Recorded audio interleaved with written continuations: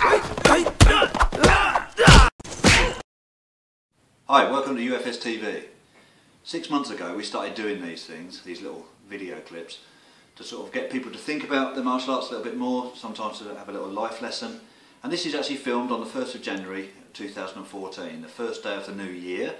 And of course what everybody says, if you look at their Facebook posts, is new year, new me and all that sort of stuff. And really, what I want to think about is, yeah, that's alright, but what are you going to do about stuff? If you really have goals and ambitions, and you need to get implementing, you need to be doing stuff.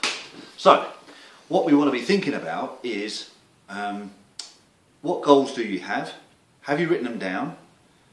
What have you done in order to set them up already? Because if you're thinking about them today, it's a little bit late because the year's already started. But you can start your year whenever you like, that's the point.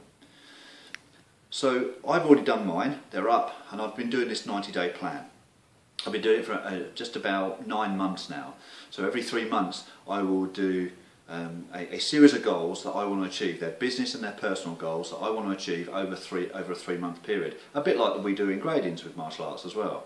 And so the 90-day plan is all encapsulated in the first book that I wrote, which is this. It's called The Magic Number, and you're welcome to get one from me if you would like them. But the principle within it is not just about how to do it, but stories in there. So there's a story about Nirvana sold so many albums.